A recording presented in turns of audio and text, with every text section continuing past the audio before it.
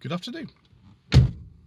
Today is the 21st of November and it's time to answer in more detail one of the questions that a viewer asked me in the comments for one of the videos last week, and that's how did I come to start my YouTube channel, and maybe I'll go into a bit of what I'd like to do in the future as well. So I started the channel in September 2018. One of the things that I've been very keen to do from the start is to come across as a distinct personality for the reviews. Now that goes back to the sort of late 2000s, where a website which is now called channelawesome.com, that used to be called thatguyoverglasses.com, used to do film and television reviews in a distinct style. They had a number of reviewers who would submit content to the site. The reason why they weren't on YouTube was because YouTube at the time was very, very bad in terms of blocking content if you were to show footage from a film or television series. And so there was a sort of collective of them on there. Sadly, in the intervening years, thatguyoverglasses.com, Channel Awesome, has had very bad press. There's allegations of abuse, all kinds of things going on. And so, that really has basically failed now. But at the time, people had distinct personalities. There was a chap who called That Dude in the Suede, That Guy with the Glasses, and everybody had a distinct sort of thing that they did. And they would have maybe a sort of a catchphrase and things like that. So you'll notice on Tweed Jacket Reviews, we have a quotation from a television series that will soon become a film series at the beginning and end of each episode.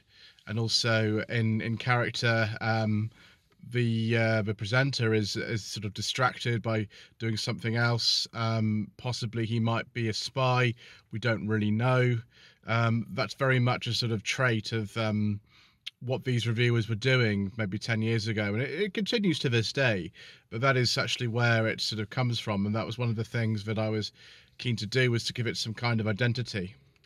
The theme music is by one of my friends, a chap called Lawrence Callahan, who started a band in about 2008 called the Tin Cans.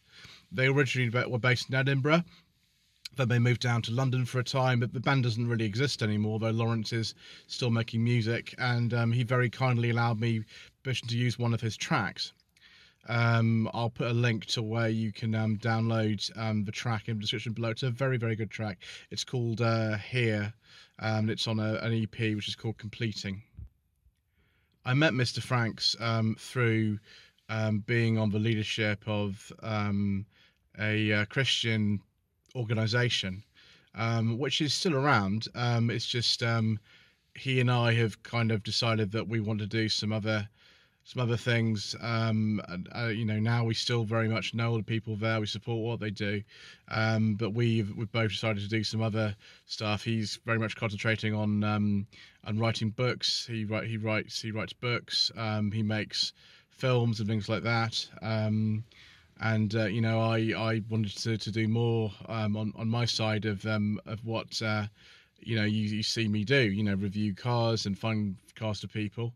And that's where the idea behind doing Tweed Jacket Reviews and this whole channel came from, was to see if we can review some interesting cars and actually promote the service that I offer to clients.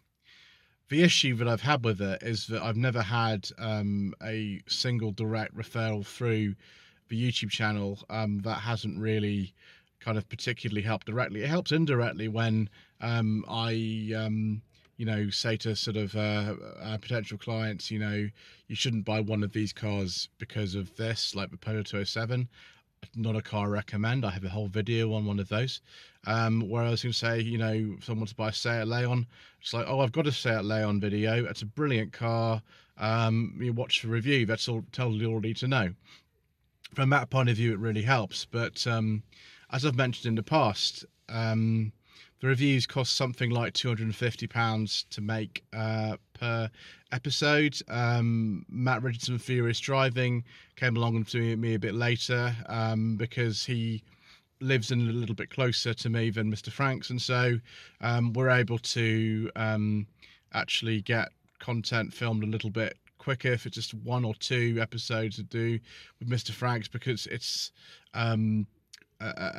something we need to do is to get him down from Edinburgh to film them generally, although I will be going up to Edinburgh next month to do another episode with him. That tends to be a little pricey unless you're actually going to make a few episodes at once, which is what we do. We film blocks of 3. So yes, that's where the Tweed Jacket reviews started, and then I was encouraged by my lady wife to make other type of content, which is like this. It's just a lot less time consuming and less expensive to make. Once I've started doing things like talking about cars using television series, talking about general motoring topics like, do you need automatic lights and wipers, which I think is probably my least viewed video of all. Which had like 20 views or something, which is fine. It just is amusing to me. Then I went to the London Classic Car Show last February, and I didn't really initially want to film it. I thought the video would be terrible and no one would want to watch it. And it actually turned into my first ever viral video because I got it up on the Friday of the show after my lady wife and I got back from being there. That video went viral and was the first video I'd had, apart from Tweed Jacket reviews, to have the view count in the hundreds rather than the tens, which is interesting. And yes, it was a funny sort of process knowing that all these people suddenly started subscribing. I think I had far less than 100 subscribers at the time. I had 50 or something. But yes, that was how the Slightly Shambolic Shuffle started. And then, of course, the next one I did was the Hub Nut Social back in March, which was even more successful because I got my video up just before Ian Seabrook did of his own one. Of course, that's had a lot more views than mine, but a lot of people were looking for it, and for whatever reason, it happened to bump me up the rankings slightly, and that's how that got started.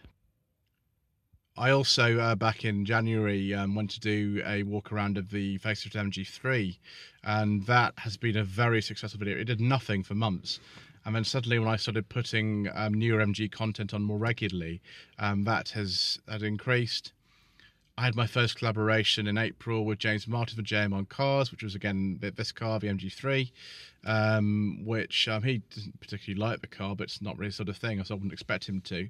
But that was my first collaboration I did, and then I got loads of other collaborations coming in. The Planet Auto, I've done a lot with them, which is brilliant. Furious Driving, as I've said.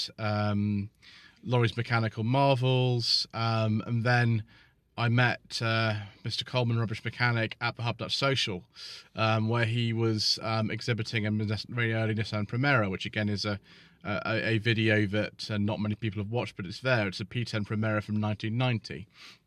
So he invited me to come, and Mr. Franks to come along and film some of his other cars as well, which was the Ford Granada and the Volvo 960. And then I started getting into sort of more classic cars and things like that, whilst at the same time wanting to expand into new MG stuff. Now, Planet Auto, they've been going a lot longer than me, and they've had a number of press cars, and they encouraged me to contact the press department at MG and see if I could get a couple of them, which I have done, and that was it. They then invited me to go to the MG ZS press launch, which was in July, and I was a guest of their channel. And that's how that got started, and that's still my most popular video. At the time, I actually was staying the night with my friend Richard Jackson, who is in my MG ZS full review for Tweed Jacket Reviews, and he was looking actually buying one of them, which is why the walk around so comprehensive actually was because I wanted to show him what it was like, and he'd asked me, and on the strength of actually seeing the Planet Auto live footage and the walk around, he then went away straight away and was very keen to get his deposit down which actually no, he didn't order it straight to the video. He wanted to know if his deposit was safe by watching it, because he put the deposit down when he saw the car at the London Motor Show, which was back in June. And so it was confirming what spec the cars had, because he'd only ever seen a static one. He'd never seen one moving or one registered for UK roads at the time. So that just confirmed that the specification was right, the range was right, and that he wasn't going to withdraw his order, which of course he didn't. And then he eventually took delivery of the car in September, and he then allowed us to film it in October. And that, I think, at this moment in time, is the current episode in True Jacket Reviews. The videos that have gone out, there've been well over 200 of them. I think we're on 230 or something now.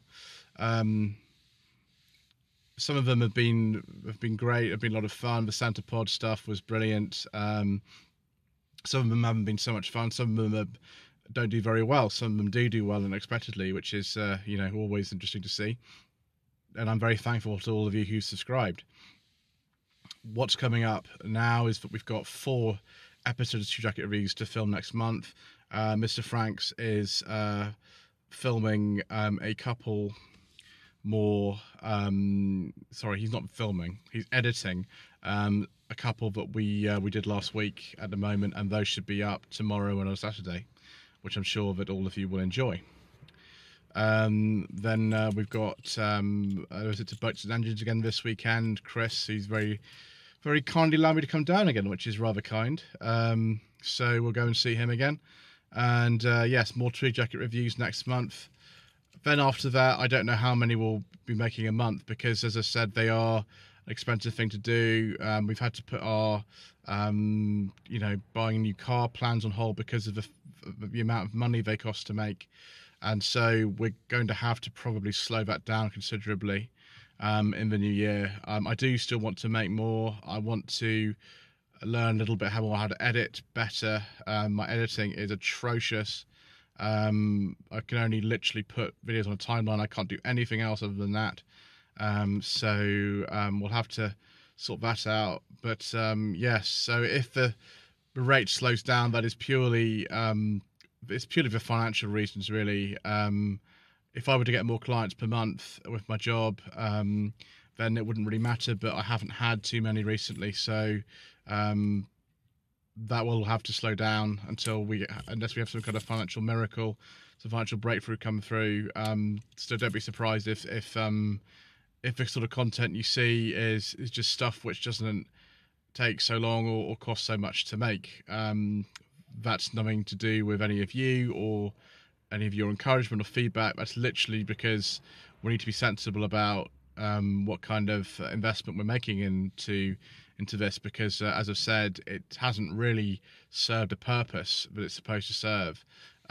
It's provided a lot of advice and a lot of entertainment for a lot of people, but it doesn't make me a penny at the moment. So that is just something I don't mind in a way, but it does mean we have to reassess the way we do things and just be sensible, if that makes sense. So I hope you found that video to be informative. Sorry, went rather a lot longer than I thought it would do. Yes, that you're excited about what's coming up on the channel over the next 6 weeks or so, because there's a lot more which you'll see.